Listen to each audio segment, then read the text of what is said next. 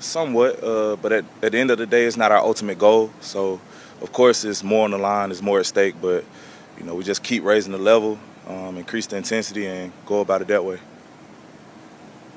Eric, you guys haven't been whole on defense for a long time, and now you're going to have Justin and Tamba back. How does that change things? It changes a lot, just from a mental aspect. Them having that experience on the field, knowing what to look for, being in a lot of games. That helps out, pre-snap reads, stuff like that. Things you don't see on the field, actually in a physical standpoint, but mentally, as far as having the team's awareness up, it's going to be big for us. Did you watch the playoffs last year? No, not really. No? Nah. Too painful mentally? I just didn't.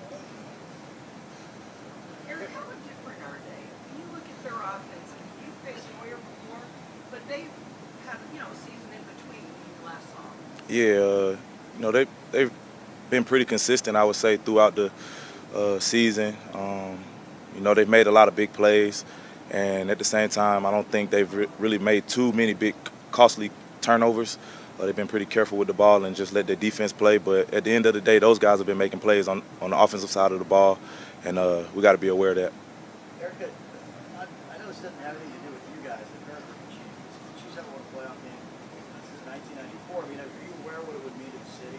You keep an ear to the kind of the pulse of the city about it? Yeah, people have been coming up to me, but at the same time, we just got to control what we can control, man. That's one play at a time, one game at a time, and we're just going to handle it the same way we handle it during the regular season. But like I said, we're going to up the intensity and just, dial in a little bit more. So that's it. Eric, how hungry is this team? We've been hungry from the get-go. So, I really don't know how to explain it, but I think you can see it throughout our play, and I think our play speaks for itself. Eric, when you push in the playoffs and 7 guys in locker room, don't be surprised. What goes behind that mentality of just not being surprised? Like I said earlier, it's not our ultimate goal. We're supposed to be right here. We said we were going to be right here, so we're here. And it's just time to do what we set out to do, and we do that by one play at a time and one game at a time. What's the secondary doing to prepare for DeAndre Hopkins? Watching film, just making sure we're on the same page, understanding that he runs great routes, he has great stems. He's just an elite wide receiver, so you got to be aware of him. So basically, we just approach it just like how we've been doing the whole season. So, Do you feel this team has played the last 10 games kind of in playoff mode? I guess you could say that. Did it feel like it? I don't know. We just go out there and ball, man. Like whatever it is, like you never know when you get another opportunity. So when we step on that field, we put everything on the line.